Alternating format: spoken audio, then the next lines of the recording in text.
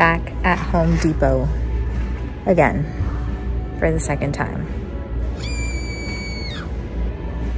Hello beautiful people, welcome to my channel, Beauty with the Hammer. I'm Carla and I'm the beauty with the hammer. Yep, looking all glam over here. But on this channel, I talk all things beauty, health, and DIY. And today I have a great DIY video for you guys. I am going to be creating 4 columns. Now, there's something really special about these columns. They're not just any columns. One of my followers has reached out to me. She is going to be getting married. She's going to be tying the knot at the end of this month, and she has asked me to create 4 wedding columns made out of wood for her wedding ceremony. So I'm really excited. I'm very honored that she has actually asked me to do this. Now, you guys know anytime that I work with wood, it's literally the first time that I'm creating it, and so I don't have any prior experience to how something like this is going to turn out. I've gotten all my materials and I have my husband helping me today. So without further ado, let's jump right in. Okay guys, so for this project, I'm going to be using 2 power tools, a drill and a handsaw. I've got my glasses to protect my glam eyes. I've got these screws here. They're 1.5. I've got 2 boxes for a total of 200. I've also got some sandpaper, measuring tape, some spackling paste. I'm going to be painting these columns white, so I have a white flat paint here, something to paint with, a square, something to do my markings with, and a level.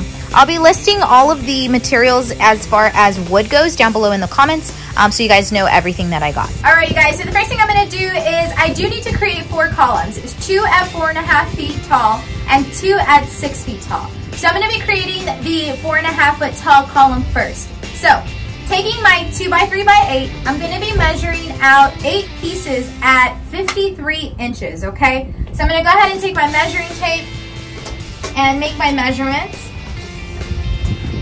So I'm going to make my marking at 53, okay?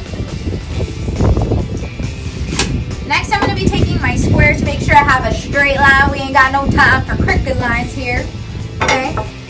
Okay, nice and straight. Next, I'm going to go ahead and put on my glasses because I got to cover my glam lashes. And I'm going to go ahead and make this cut.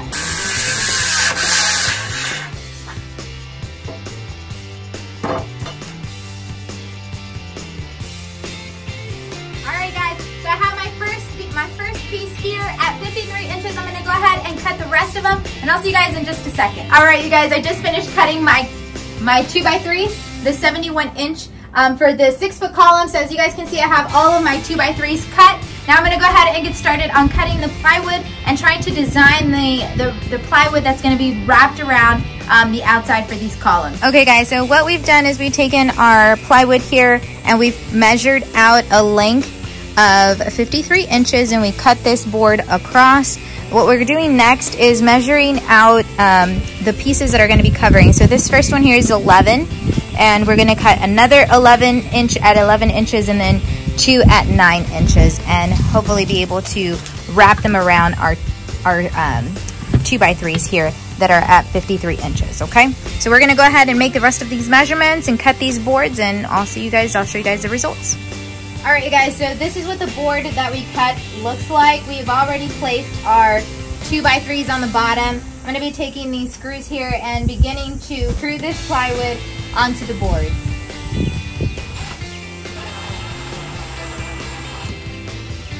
All right, you guys, I'm gonna go ahead and repeat the process all the way down. I'll see you guys in just a moment. Okay, you guys, so after some calculations and craziness, trying to figure out how we were gonna make this, this is one of the 4.5 inch columns here. So as you can tell, we did have to add these little boards here after putting all of the plywood around it, just so that when we do apply the base for it, it'll have something sturdy to hold on to. So as you guys can see, here we go.